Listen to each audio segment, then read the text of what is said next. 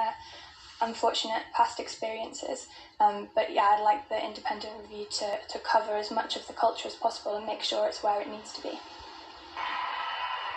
The review will give athletes like Francesca Fox, one of Team GB's rhythmic gymnasts in 2012, the opportunity to tell their story. She admits she's still damaged by a career dominated by body shaming.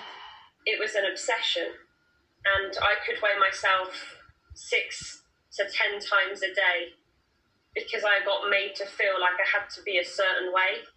Rather than me being just me, I was told constantly that I was fat, that I looked like a hippo, that I couldn't jump because I was too big. Me and my partner, obviously, we're hoping to start a family sooner or later, but with these issues, it's not with him, it's with me. I don't want my body to change, and obviously I have to accept I'm going to get stretch marks, I may bloat, I may put on weight, and I can't deal with that just yet.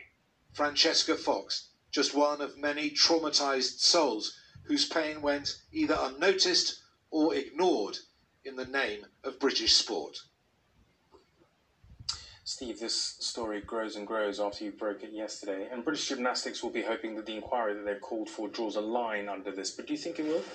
I'm not so sure. I don't think so. First and foremost, Riley, I think former gymnasts are going to want convincing that this is genuinely an independent review without fear or favour, because so many of them experienced in the past we have spoken to, they've made complaints and they've just been brushed under the carpet. But it is the reason why they've all been speaking out. They did want an inquiry of some sort. And as you know, we've heard from some very powerful voices, some very brave and courageous women, young women in the last couple of days. And they've forced British Gymnastics to take this action. But they are far from the only ones. There are many, many more with shocking stories, very sad stories. And yes, they might wait for an inquiry to tell them, but my feeling is this is just an avalanche of shame that's going to just keep gaining speed.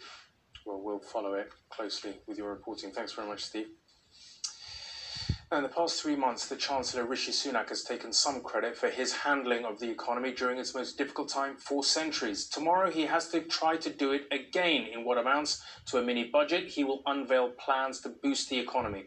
Among them, we've learned, is a scheme to help 16 to 24-year-olds, the biggest losers in the collapse of the hospitality industry. He's also expected to announce a cut in VAT for hospitality businesses and declare a stamp duty holiday for houses under £500,000.